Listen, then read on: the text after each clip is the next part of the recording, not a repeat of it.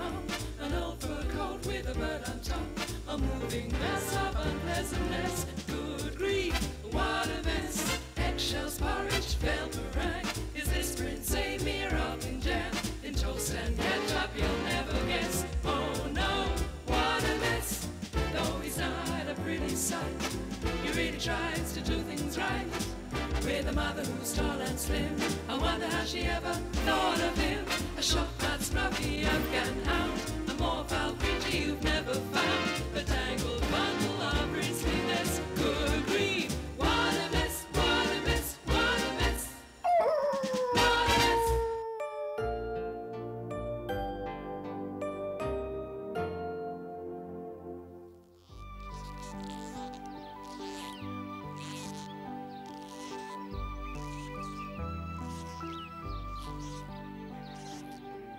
It was an unusually warm and sunny Sunday in March.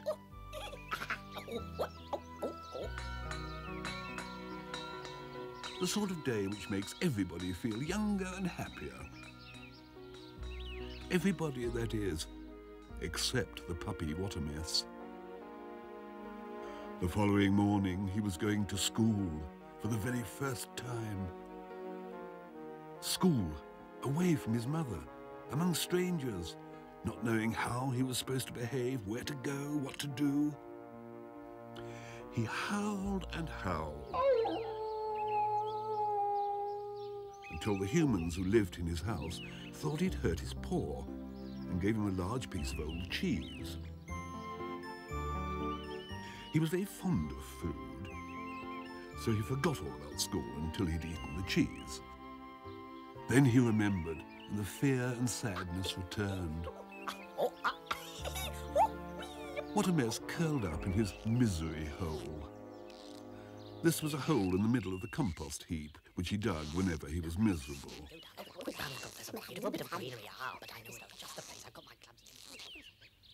It was a bit smelly, but cosy and warm, and he was such a scruffy animal that nobody could tell which bit was puppy and which bit was compost, so nobody knew he was there. "I don't want to go to school tomorrow," he whimpered. "I'm frightened of school, but what can I do?" He'd never felt so lonely in his life. If only I had someone who would understand.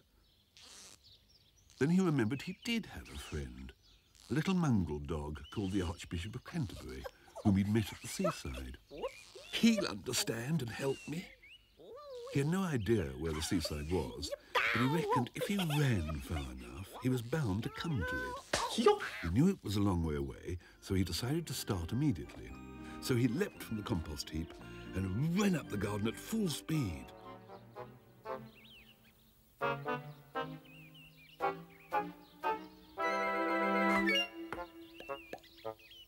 At exactly the right moment, he went for liftoff.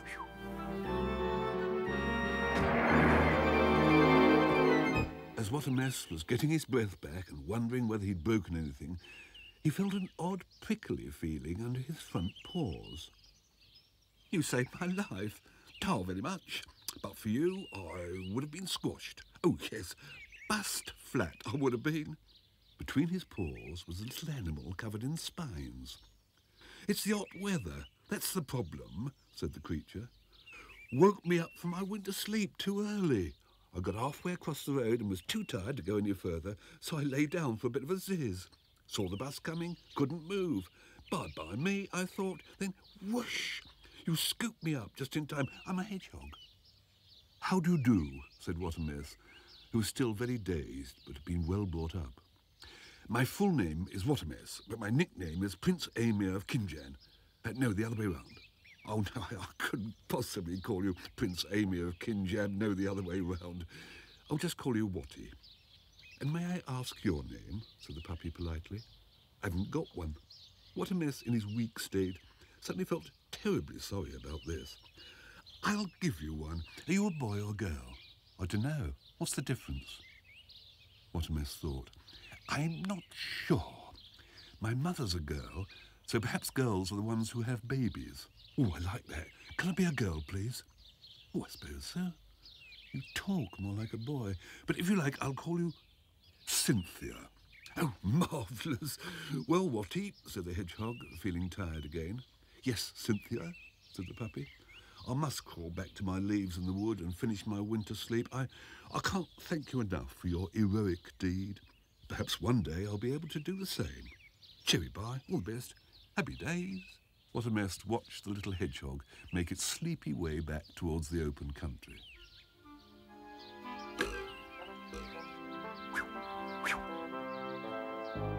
The next morning, Watermess was taken to Mrs. Tibbet's Puppy Training Academy.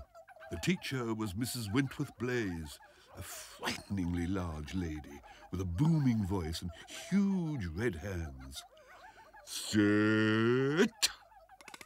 The puppy was so scared he was sick into the top of her gumboot. By Thursday, it became clear that Watermess didn't understand anything which Mrs. Wentworth Blaise told him and was bottom of the class. The puppies were awarded plus marks for things which they did well and minus marks for mistakes. He lost 6 marks for eating his identity card. He lost 8 marks for disappearing before Mrs. Wentworth Blaise's lesson on obeying the whistle and hiding in the hen coop. He lost 35 marks for failing to understand the commands sit, stand, lie down, get up, fetch and walkies. And doing walking to heel on the lead, he ran round and round Mrs. Wentworth Blaise, causing her to topple over.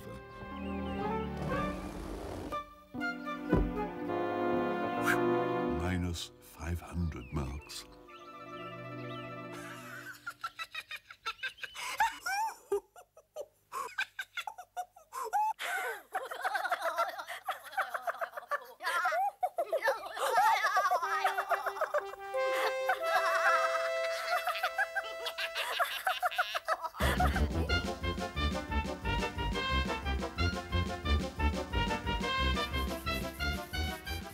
Watermess didn't mind being bottom of the class.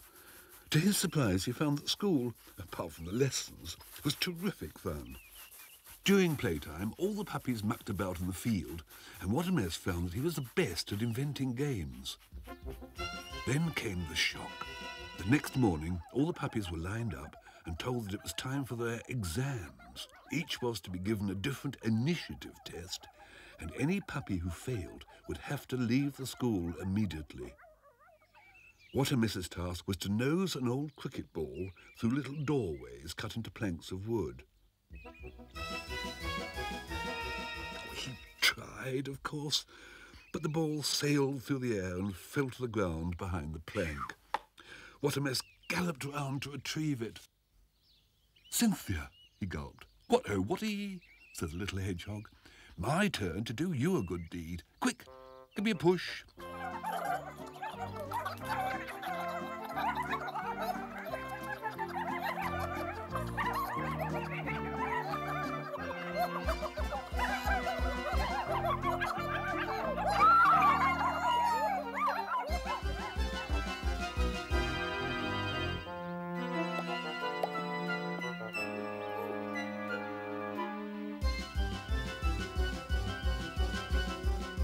Watermess was too excited to sleep that night. He lay in his basket chewing a new bone which he'd been given for passing his test. Suddenly, he had a prickly feeling under his front paws. And there, at the saucer of milk, was Cynthia. A compost heap, a kitchen mop, an old fur coat with a bird on top, a moving mass of unpleasantness. Good grief, what a mess! Eggshells, porridge, fell meringue. Is this Prince Amir up in jam? In toast and ketchup, you'll never guess. Oh no, what a mess! Though he's not a pretty sight, he really tries to do things right. With a mother who's tall and slim, I wonder how she ever thought of him. A shock